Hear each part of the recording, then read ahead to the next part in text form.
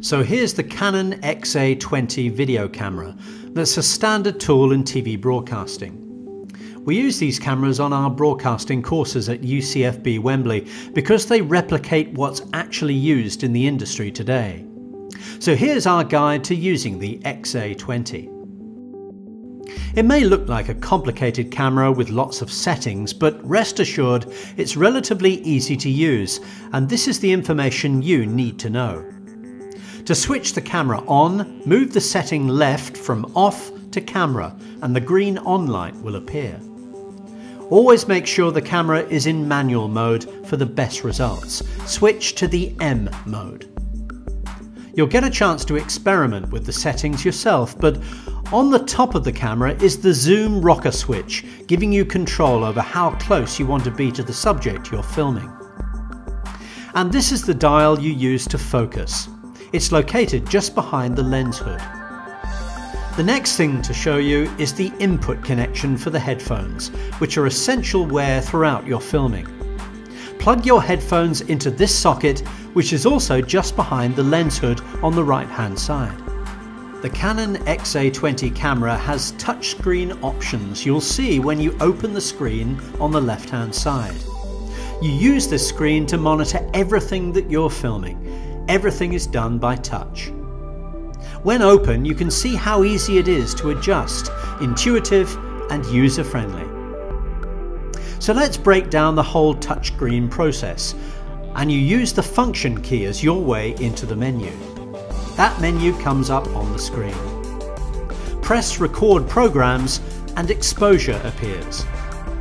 Make sure you're on M for manual exposure.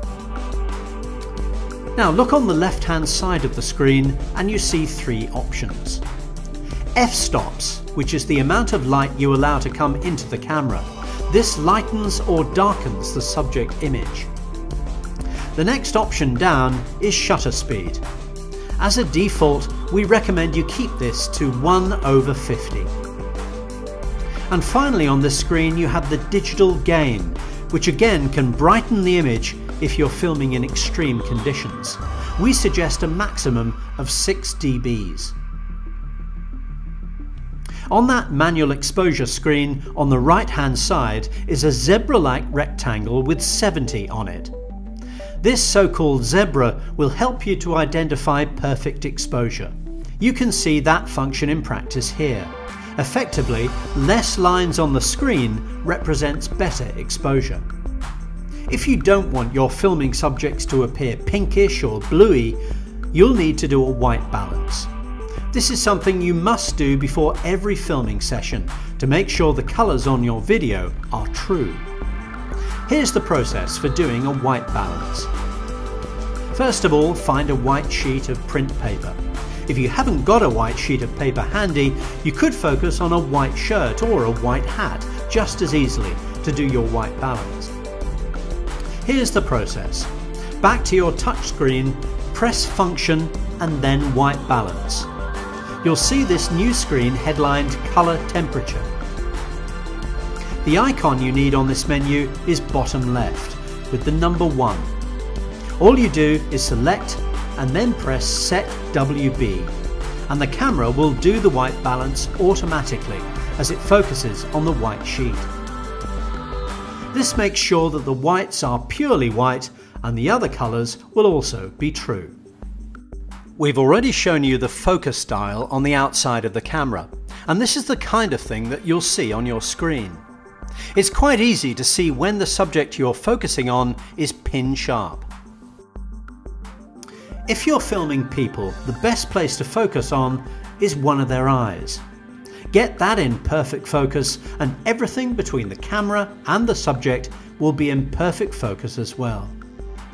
To help to ensure perfect focus, you can click on the peak icon and a red outline appears around your subject. This means your focusing is spot on. If you're filming action shots or street scenes, you need to record this with your focus dial to infinity. The infinity icon looks like a figure 8 on its side. This is the exact opposite to what you did with the eye in close-up. Now everything you're filming is at distance. Now we must attend to the audio on the camera. This is just as important as the video, by the way. Next to the main camera handle on the left-hand side are all the controls you need for the audio.